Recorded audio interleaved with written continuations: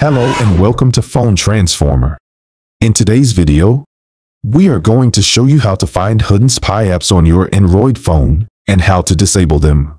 Let's start with the first method. The first method is to use the Settings app on your phone. This app allows you to manage all the apps installed on your device, both system apps and third-party apps. To use this method, follow these steps. Step 1. Go to Settings. You can find this app on your home screen or in your app drawer. Step 2. Scroll and tap on Apps. This will show you a list of all the apps on your phone.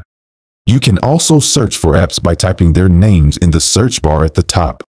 Step 3. Tap on Manage Apps. This will give you more options to manage your apps, such as uninstalling, disabling, or clearing data. Step 4. Look through the list and see if there are any apps you don't remember installing or don't recognize. Some spy apps may have deceptive names, such as System Update, Battery Saver, or Google Services. If you see any suspicious apps, tap on them to see more details, such as the app size, permissions, and usage. If you find any spy apps, you can uninstall them by tapping on the uninstall button at the bottom. However, some spy apps may not allow you to uninstall them easily. In that case, you can use the second method to disable them.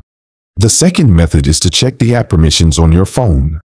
App permissions are the access rights that apps request from your phone, such as camera, microphone, location, contacts, and so on. To check the app permissions, follow these steps. Step 1. Go to Settings. Scroll down and tap on Apps. Step 2. Tap on Permission Manager. This will show you a list of all the permissions that apps can request from your phone. You can see how many apps have access to each permission and which apps they are. Step 3. From the list of permissions, find and tap on any permission that seems suspicious or unnecessary for a spy app, such as camera, microphone, location, contacts, SMS, call logs, and so on.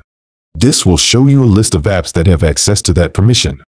Step 4. From the list of apps, find and tap on any spy app or a third-party app that seems strange. This will show you the permission settings for that app.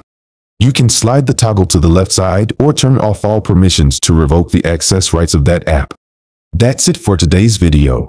Thanks for watching and see you in the next video.